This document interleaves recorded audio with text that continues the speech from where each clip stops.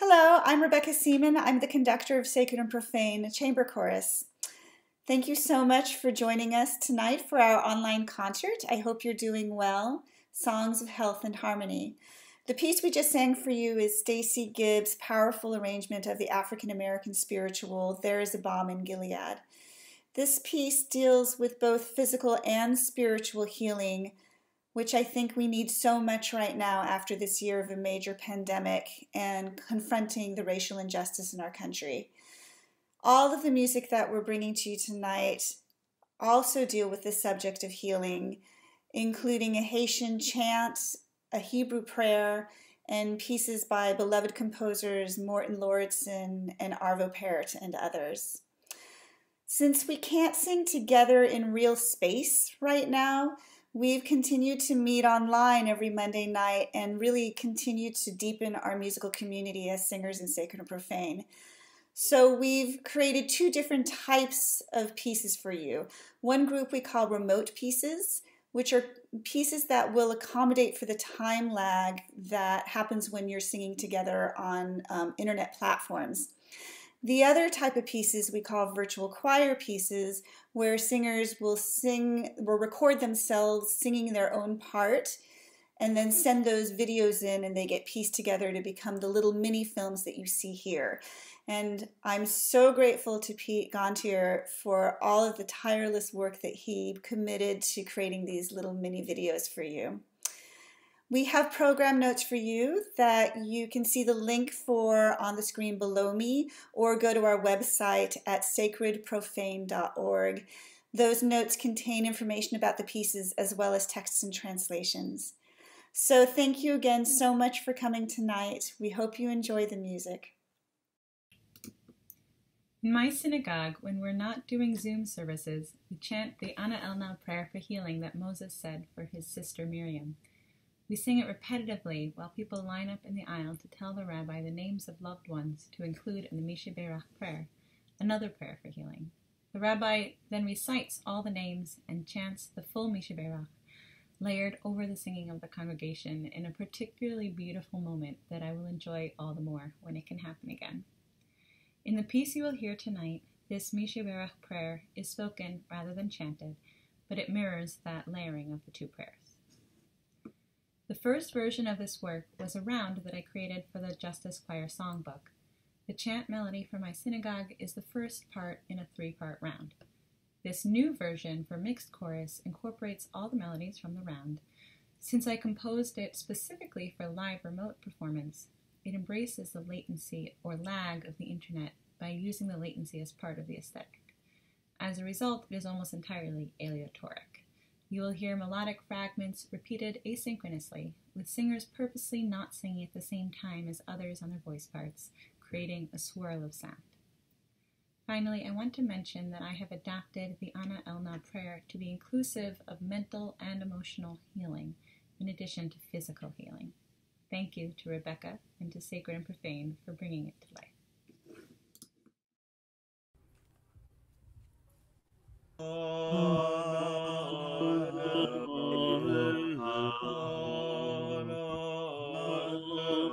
Na elna befana lanu refuat hanefesh.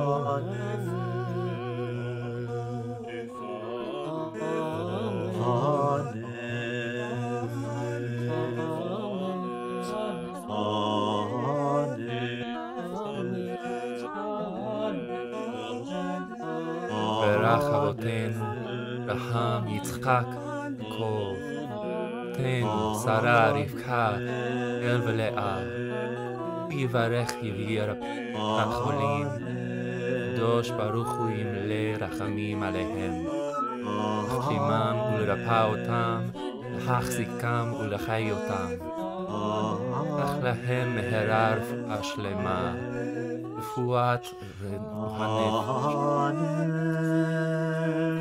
וחזק את ידיהם על חולי ישראל ויושבי תבל, בעגלה ובזמן קריב אמר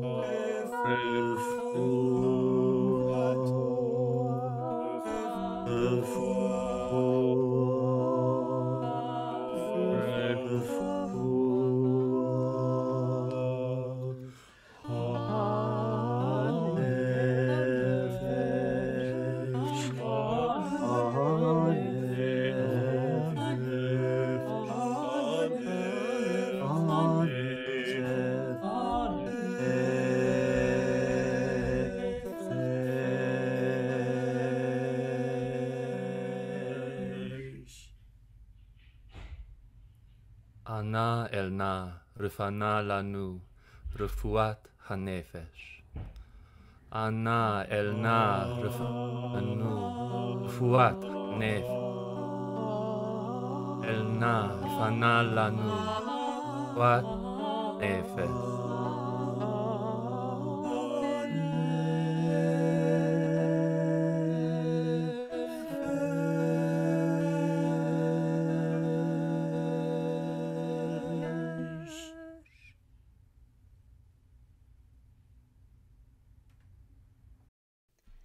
Our next piece is a Haitian voodoo folk song called Fweo, arranged by Stian Shalman.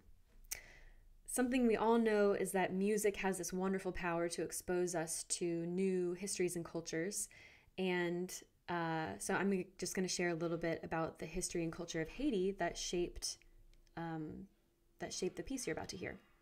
Thank you to Mambo Marie-Rose Francois, Rebecca D. Sager, and the Ethnological Museum of Berlin for their info on this subject. And to start off, Haiti and voodoo has a history that, like the U.S., is pretty dark. It has its roots in slavery. So first, the indigenous Taino people and later Africans were enslaved on the island, but those who escaped fled to the mountains, helped each other survive, and really mixed cultures like spirits, remedies, music, things like that. And that's what became voodoo. It spread amongst the enslaved peoples as a way to elevate the spirit, find dignity in the face of oppression, and really kind of persist despite the extreme hardship of the time. So that's really what voodoo is. It leverages music and the power of the breath and the voice and the rhythm of the drums to create that space where people can find the freedom and the dignity of spirit and that persistence. And the unfortunate thing is that it has been suppressed so much over the years that it sort of today I think has this kind of negative impression for a lot of us in the West. But as the arranger of Fuego, Stian Schalman, writes, I want to share a quote from him. He's seen how the music at voodoo gatherings, quote, creates a sense of warmth and security in a community that helps people become completely free to express themselves, revealing the true dignity of the human spirit. So given that rich and painful history and the sacred power of the voice in voodoo, it's our privilege to be able to sing this music for you, and in doing so build appreciation and respect for voodoo and for the people who practice it, and really reckon with the history that it came from. Thank you very much, and we hope you enjoy Fuego, arranged by Stian Schalman.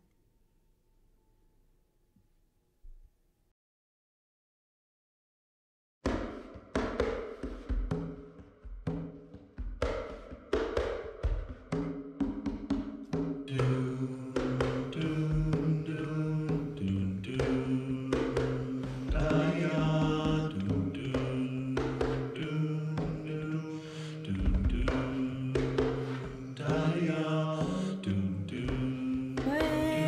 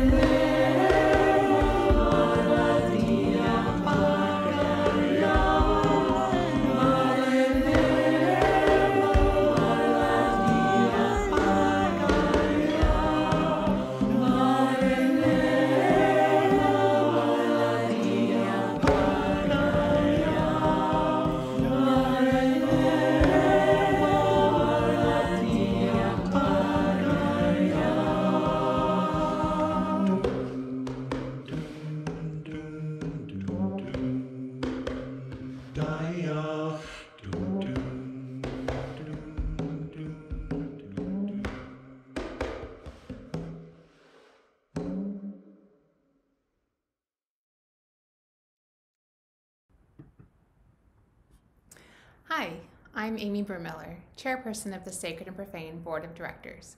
I would like to thank you for being a part of our presentation today.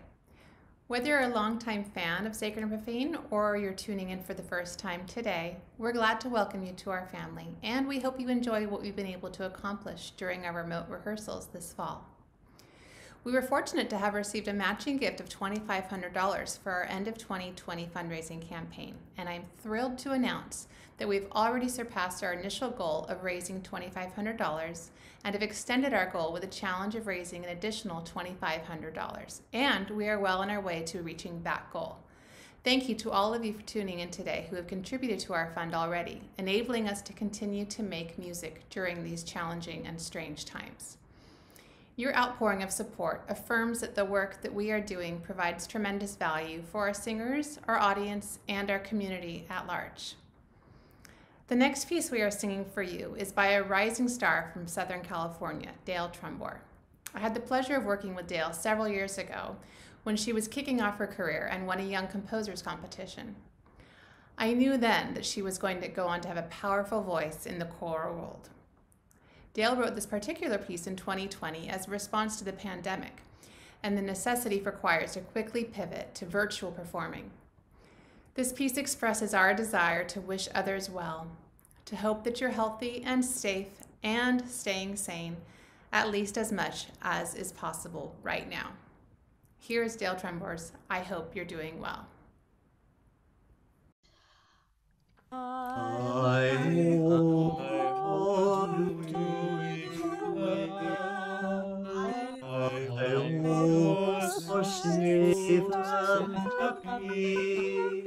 I hope you're doing well. I hope you're healthy and safe. I hope you're happy and I hope you're staying sane in such a sad time. I hope you're doing well. I hope you're doing well. I hope you're safe and happy and I hope you're doing well. I hope you're healthy and safe. For as much as possible right now.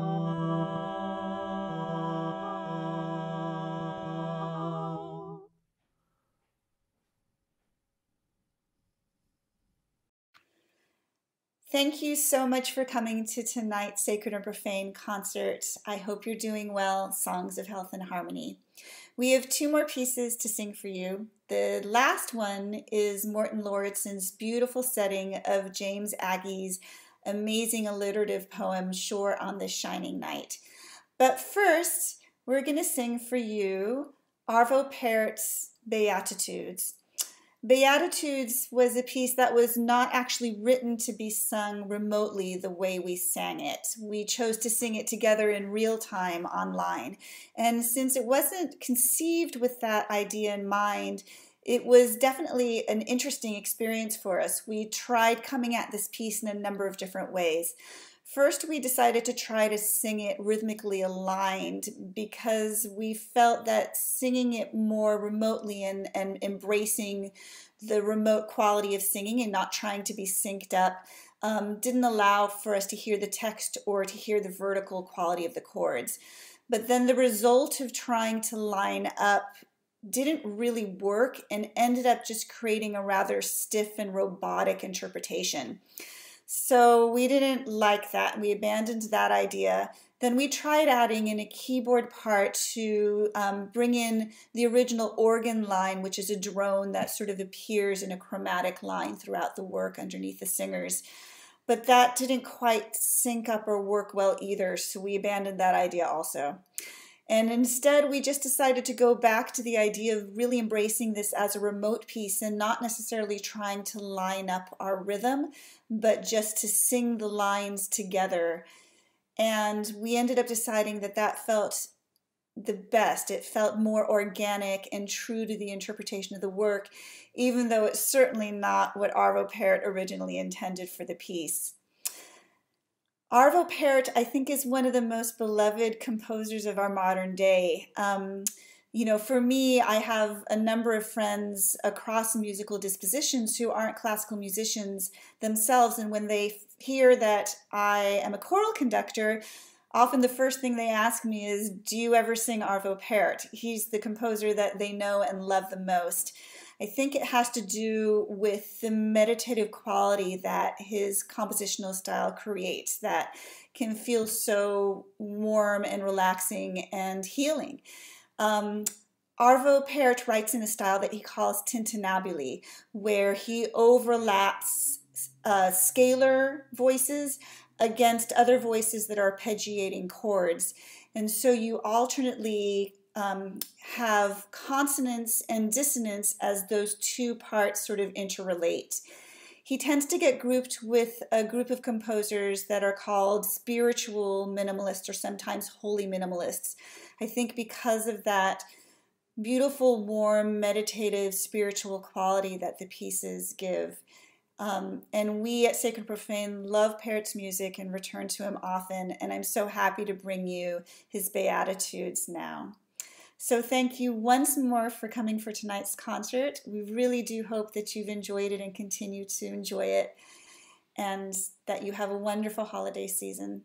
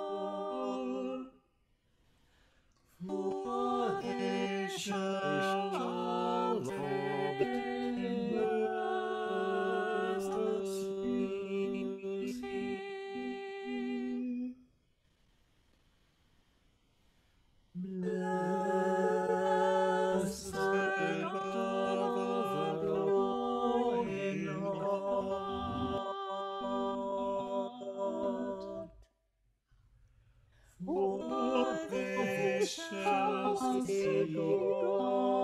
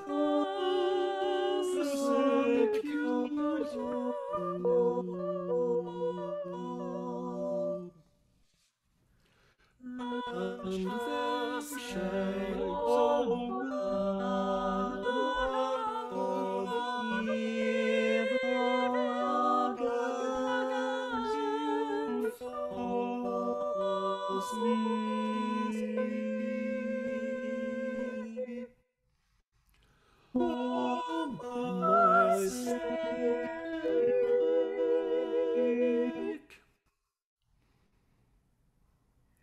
Rejoice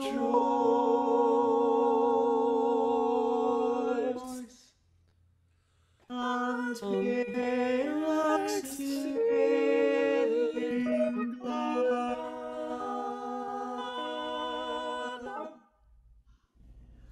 For great is your reward in heaven.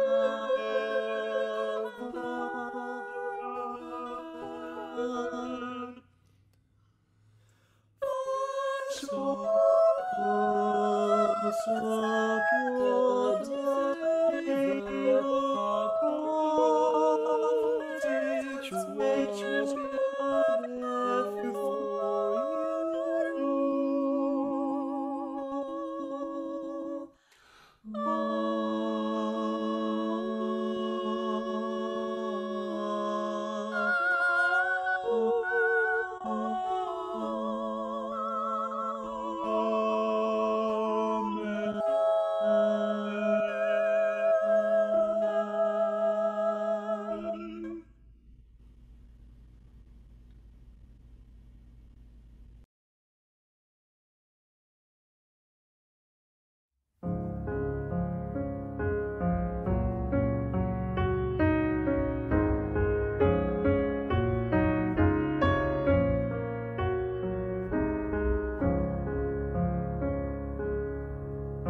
Sure on this shining night of starry shadows round, kindness must watch for me this side the ground.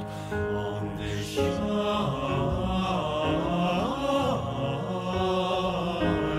night, this shining night.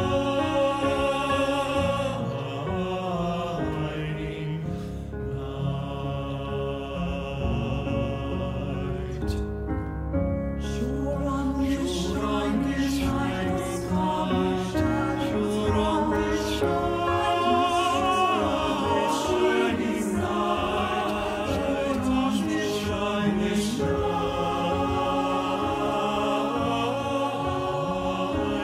night, this shining night.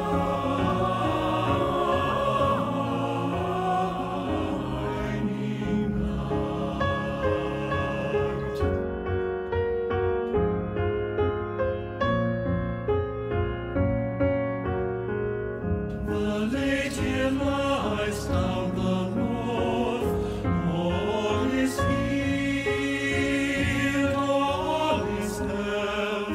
Thy summer holds the earth, her soul holds. The lady lies down the north, all is healed, all is health. Thy summer holds the earth, her soul holds. Sure on this shining night, sure on this shining night, sure on this shining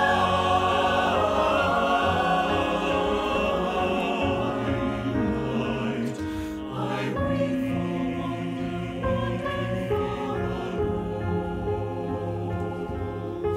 of shadows on the stars.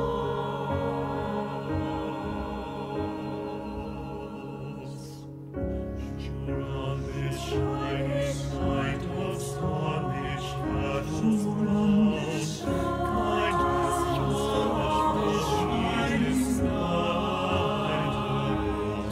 On this shining